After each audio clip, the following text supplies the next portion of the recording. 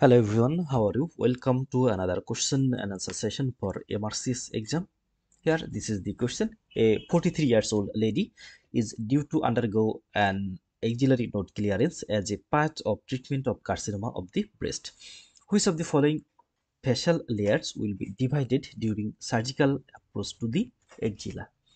So it is one of the direct question, although there is a scenario, but the question is easy that the which facial layer will have to divided during the approach to the axilla during the axillary node clearance in a patient with breast carcinoma. We know that the operation of the breast cancer usually involve the removal of the whole breast tissue and clearance of the axilla. That means the axillary limb node also removed. So we have to find out the structure which should be cut to get access to the axillary area. Here the options are Simpson's fascia, pretracheal fascia, Wilder fascia, clavipectoral fascia, and none of the above. So we have to find out one of the structure we have to cut to reach up to the axilla.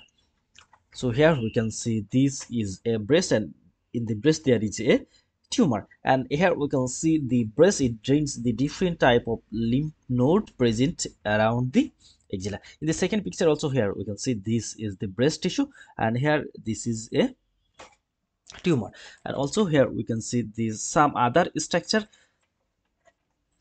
on which the breast tissue located, such as this group of the muscle and fascia.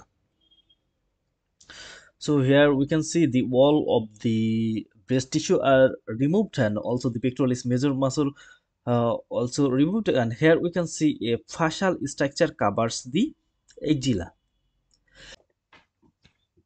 and this fascial structure is the clavipectoral fascia. So here we can see this is the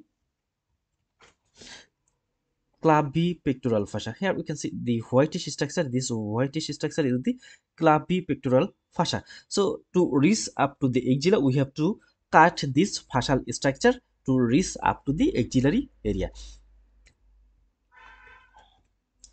In this picture also, here we can see this whitish structure. Here this whitish structure, it covers the axillary area. So to reach in the axillary area, we have to cut down the clavipectoral fascia.